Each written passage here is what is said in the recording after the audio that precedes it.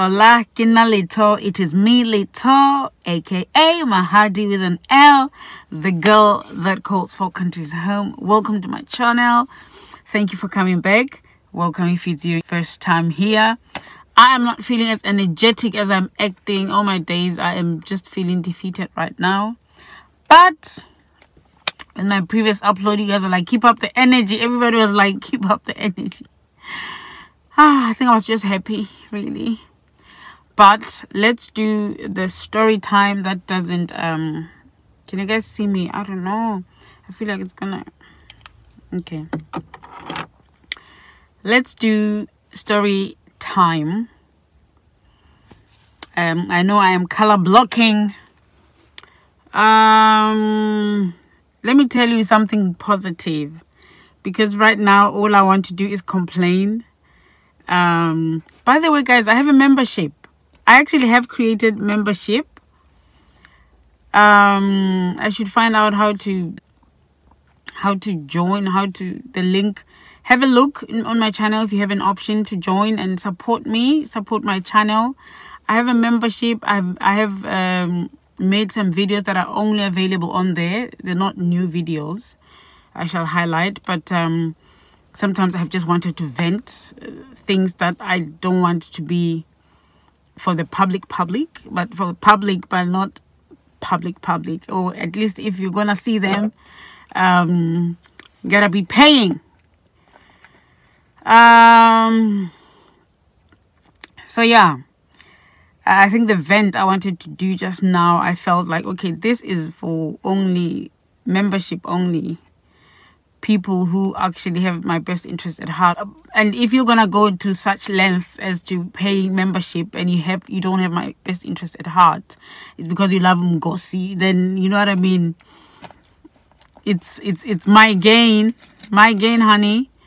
So testimony of how I found the place where we live at now, my new home, our new home with the kids. Yo. Okay, where do I start? Right, so I've been looking for, so it was last year, no, not last year, it was in May when I first when it first came to my attention that I need to leave. I may have to move, basically, that I have to move from the family home. So I started looking then for a place to live. Yo, guys, it's like the lottery. Trying to find a place to live in this country, in this state.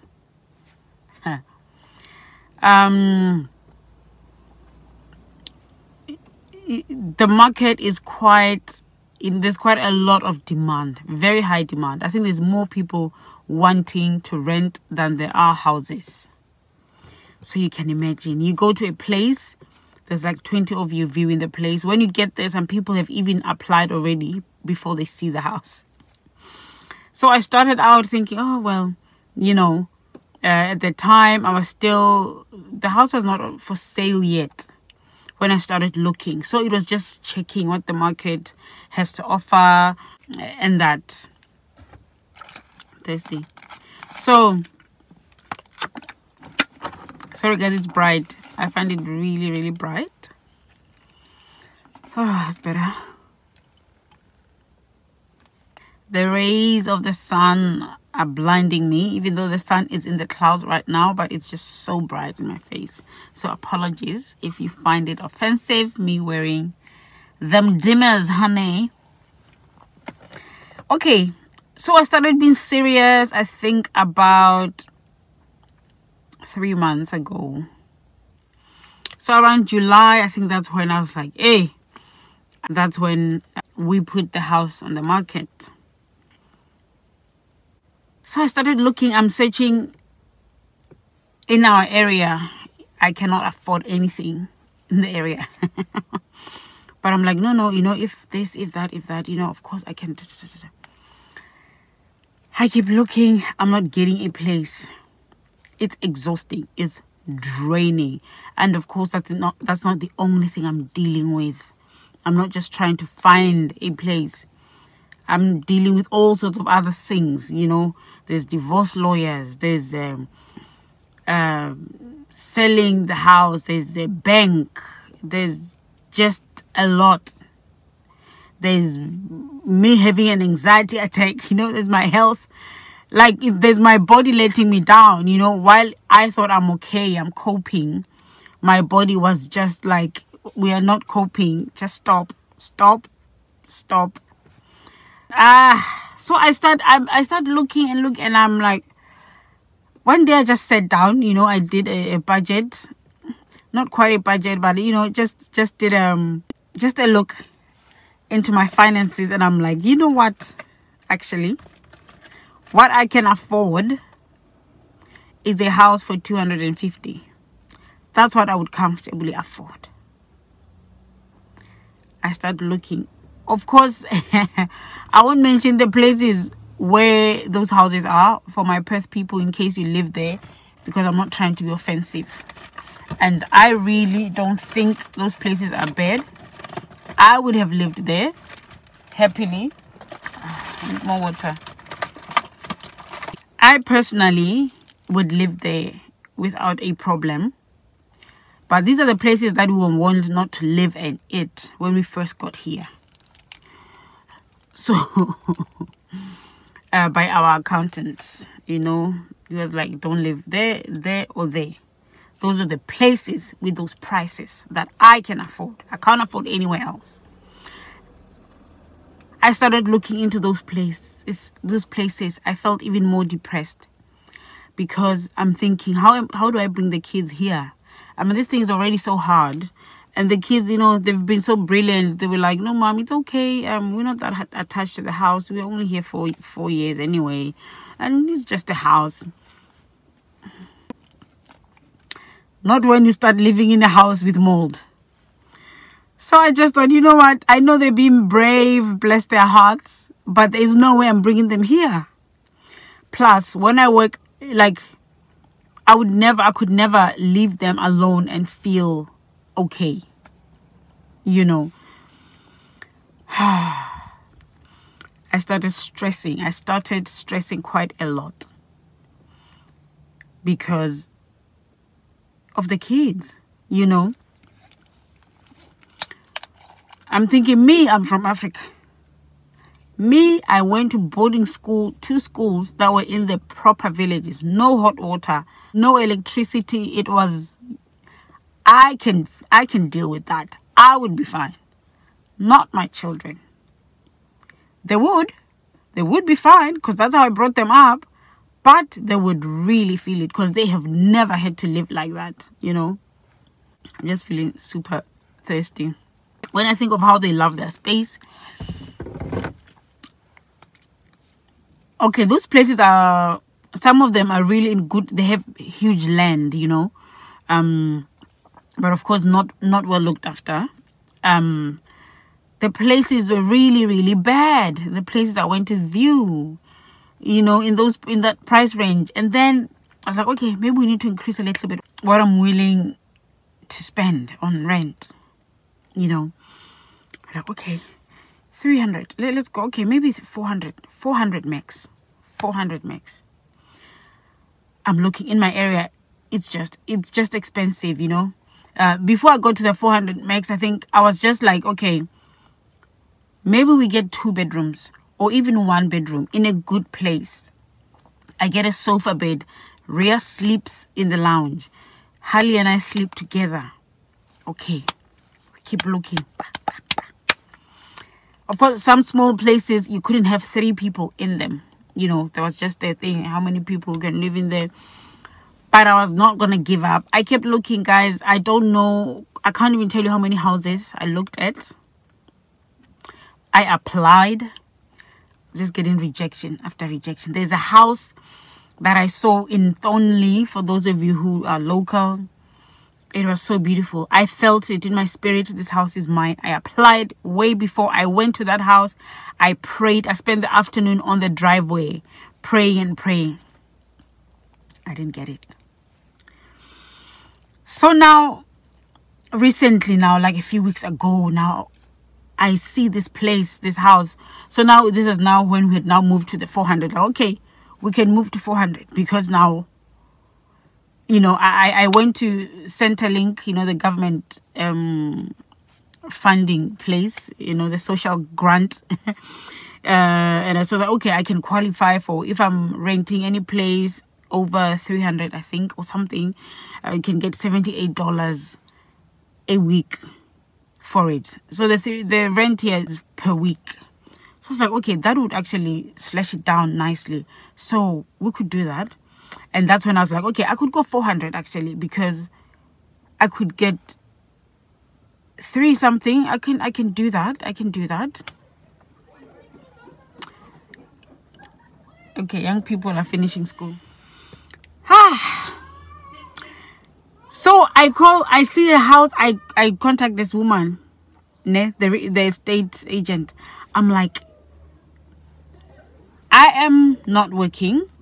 I'm a student. I'm about to start my placement, you know, and after that I'm gonna be working. I am selling my house right now. It's under offer. By this time it was under offer. It's under offer. So I'm gonna be getting equity out of the house, and I'm gonna be paying my rent. I'm happy to pay 6 months in advance for the rent.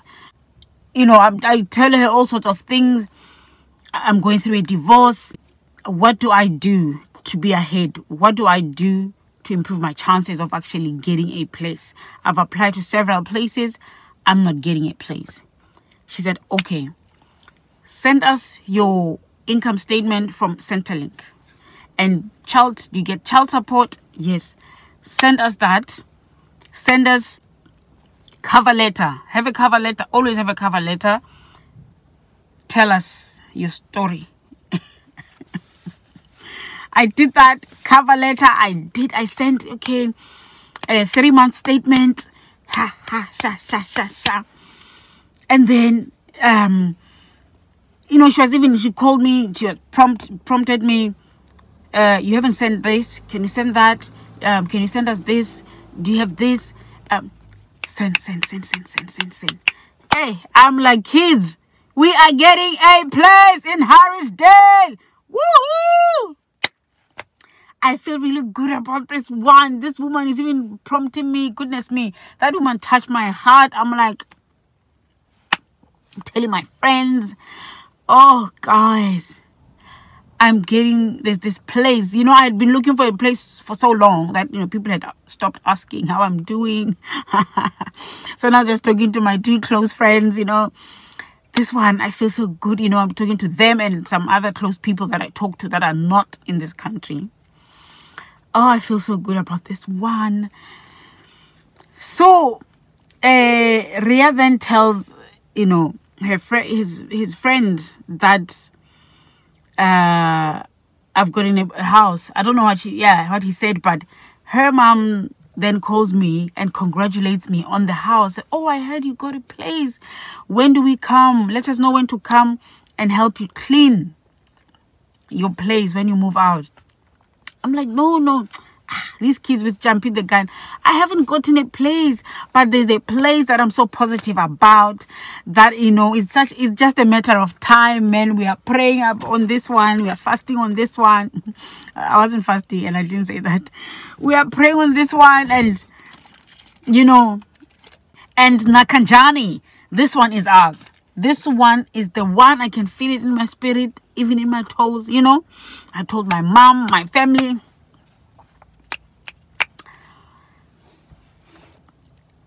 Then I get, that week I was just getting rejection letters. The final one being this house. Sorry, but you have not been successful.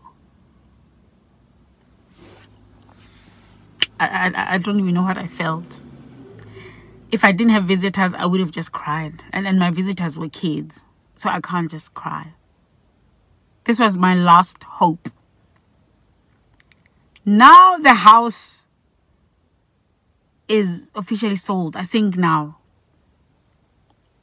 So now we know the date. The date is so near. Like the date, we have a month now these people are moving in a month. So we have to get out in a month. I don't know now. I've done everything I could. I'm like, okay. It was in the morning when I found out. It was a Thursday morning.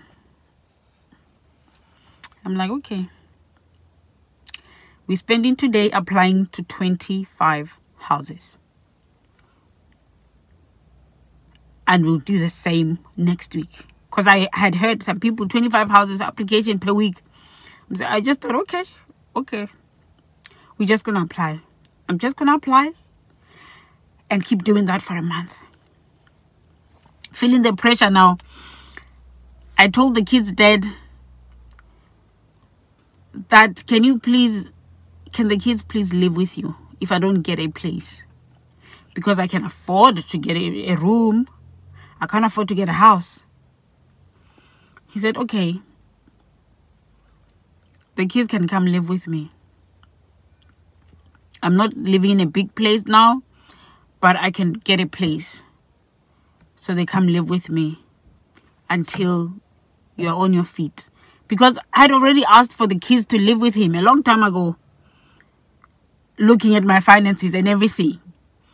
Now, if you know me, you know that's a desperate situation. That's like a really the unthinkable. Actually, someone challenged me. He said, just do the unthinkable. I said, what's the unthinkable? He said, let the kids live with their dad. You know, because he was seeing how much I'm struggling. I can't find a place. So I asked him, and he said he can't live with the kids. You know,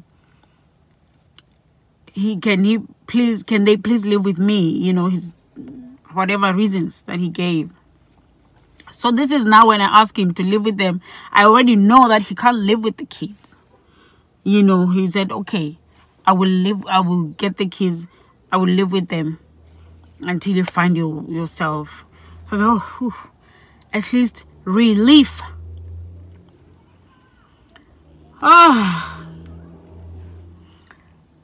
So I get the news.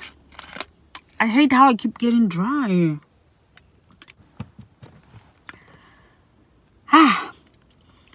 So now, when I get this rejection letter, I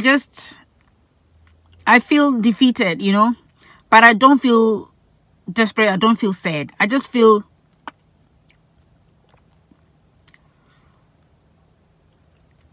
And I think it was helped by the fact that I had visitors. I was in a really good mood because I had visitors. Kids who came over to visit us. Thanks, Mom and Dad. Hi, guys. So I feel defeated. But I feel, you know what? I cannot afford to be defeated. I cannot afford it. I can't afford to. When I feel defeated, usually I just want to sleep. I just want to moan. I'm like, okay, I cannot actually afford to do that. So today we are applying 25 houses. I'm going to apply for 25 houses. And I feel emotional now as I think of it. Because I felt, you know what? We're going to apply for these 25 houses. We just have to budget the whole afternoon. And then I'll do the same thing next week. And I'm going to be doing that each and every week until... But this is like... Now it's like... It's just a month, you know? Left. I'm thinking, okay, or if I have to do it every day and I have to go look at these houses, you know, it was during school holidays and I knew when term starts, I'm starting work and I'm not going to have time to go viewings for house viewings, you know, for open houses. I'm like, oh, Lord. I was feeling the pressure because I was hoping to get something before I start my placement. So, as soon as I got this rejection, this final rejection, I messaged my friends.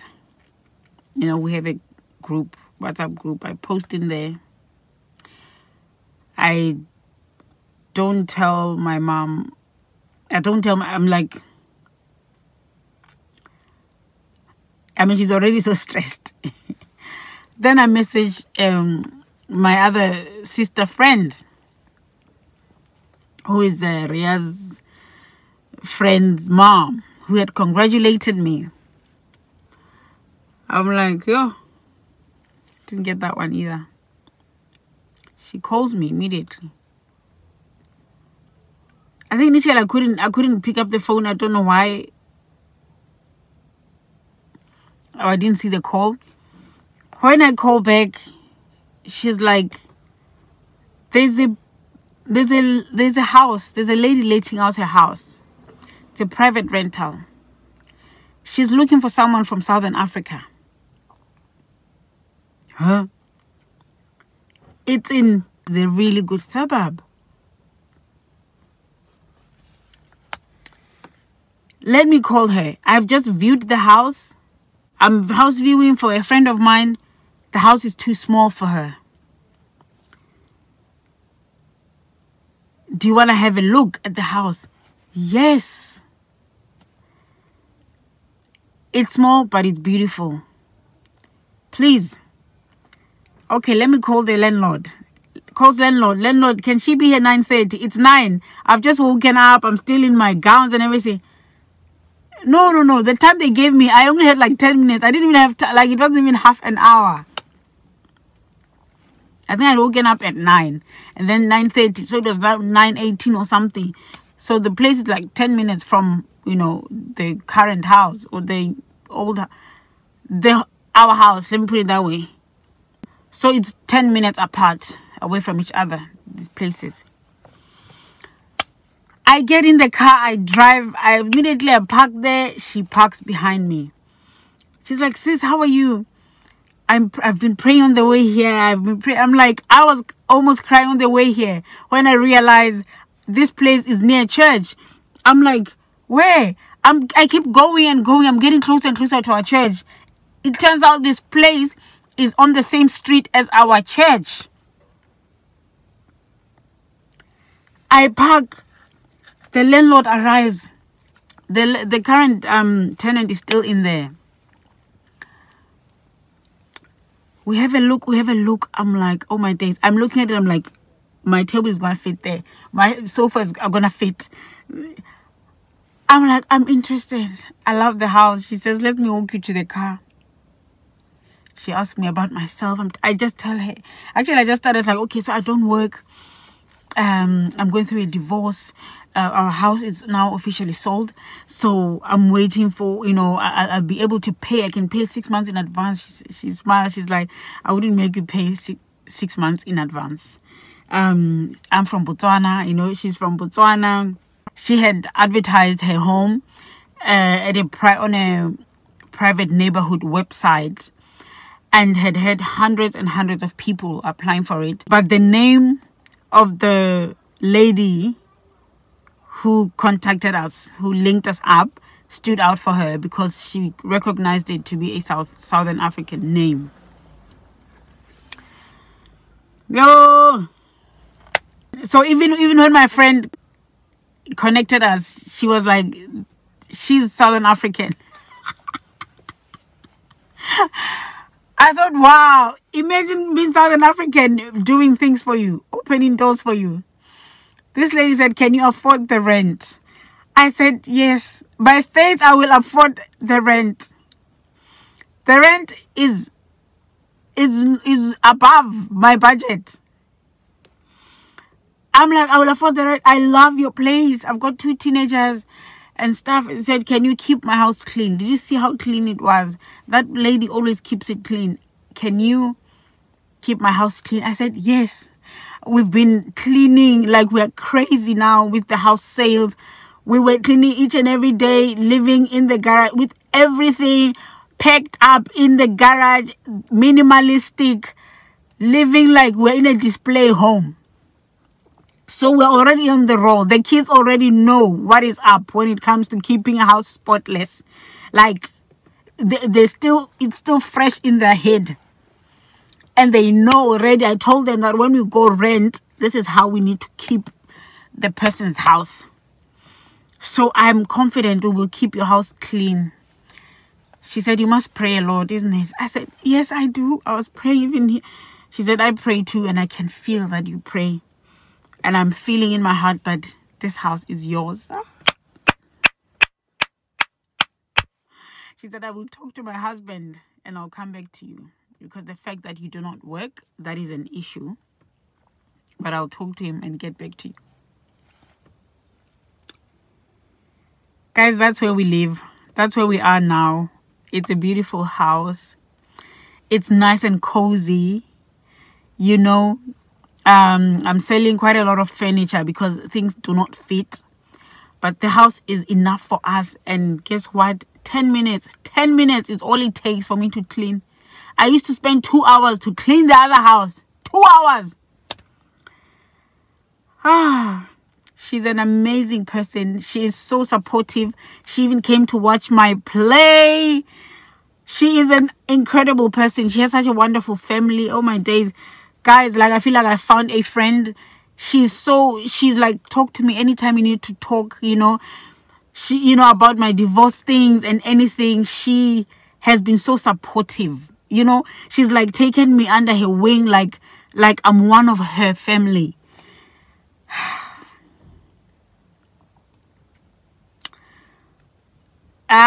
Guys, I can't, like, I'm even feeling emotional right now. Like, the goodness of God.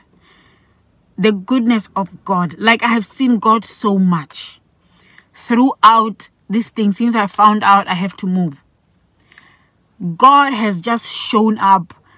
Like, I cannot afford this place. I can't afford this place, but I am there. And I have paid 2 rents so far. And even my baby daddy was so helpful. I don't know what to call him. We're still married, so he's not my ex-husband yet. Even the kid's dad was so helpful, you know, financially with my deposit. Because I thought selling the house, I thought things were going to go quick. As far as the estate agent had told me, our agent, we are going to get the money before settlement. Settlement is in 7 days. There's no money. You know, so I was sure that I'm going to pay this rent, man. I don't have issues. Now I'm having to scratch and scratch and scratch. But so far, I've figured out how I'm going to pay. And thankfully, you know, I do get enough to pay. But now I have to sort out how am I paying my bills and how are we living. So that's still a question. But I do get quite a generous amount from the kid's dad. Yeah, which is enough for the school fees and for the rent in child support. So, yeah, things are shaping up. Things are shaping up. So, yeah, unfortunately, I can't save up yet. I can't, you know, but I do get enough to pay for what I need to pay. And then I think we'll be fine, you know. It looks like we'll be fine while we wait to get the money from the house. Although that money is going into savings for my deposit, I want to get back onto the property ladder. So I'm hoping by God's grace next year I can get a mortgage. If not, I'm hoping, you know, I can stay where we are. We can stay where we are for as long as possible because it's a safe place. It's units, so it's safe, you know. I can leave the kids there if I want to go visit the UK, for example, or go see my mother. And I'm happy. I'm happy. God gave me a safe place. Like, I'm happy. I'm happy. Basically, I'm happy and grateful. God works in mysterious ways, for sure. So that's the story of how we got the place we're at right now. We keep seeing God's footprints everywhere. One set of footprints in the sand. And it's just incredible. I just cannot wait to see where God takes me, takes us, you know, takes me as a soul parent. I'm not a soul parent, but you know what I mean. Where he takes me career-wise, finance, all all the big dreams I have, which he has placed in my head, you know, I just cannot wait to see him show off as he has done from the moment my kid's dad said he doesn't want to be married anymore to me. From the moment he moved out, from the moment I was rejected and discarded, God has just been on a mission to prove to me that he is all I need, you know. So I'm super grateful.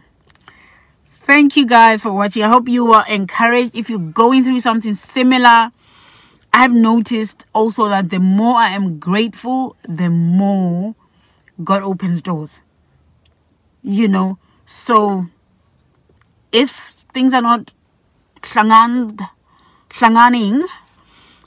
in your life, in your situation, try and be grateful for the little you have, and you will see God open up doors. So I just glorify God, honestly. Like, short pen. Yeah. Yeah. So he's not Baal. He's not a boy. He doesn't wear short pants. Oh, thank you guys for watching. I love you. But remember that God loves you even more. And that is true. Ciao, ciao.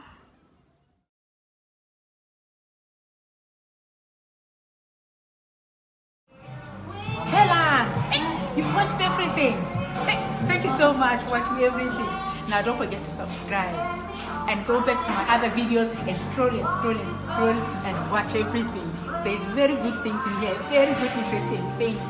You are number one. Now thank you and take care of yourself.